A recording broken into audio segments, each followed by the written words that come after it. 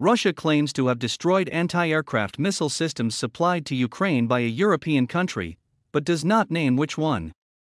Major General Igor Konashenkov, a spokesperson for the Russian Defense Ministry, said on Monday that Russian Kalibr missiles destroyed 4 S-300 launchers hidden in a hangar on the outskirts of the central eastern Ukrainian city of Dnipro on Sunday, injuring 25 Ukrainian soldiers.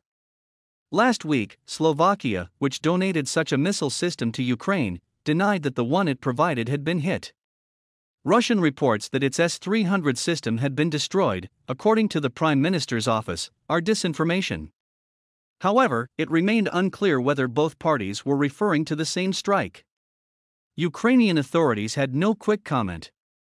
In recent days, Russian military struck missile defense systems in 3 distinct places, according to the Russian Defense Ministry. They also shot down 2 Ukrainian Su-25 fighter jets near Izyum and destroyed 2 ammo stores, one of which was near Mykolaiv in the south, according to the report.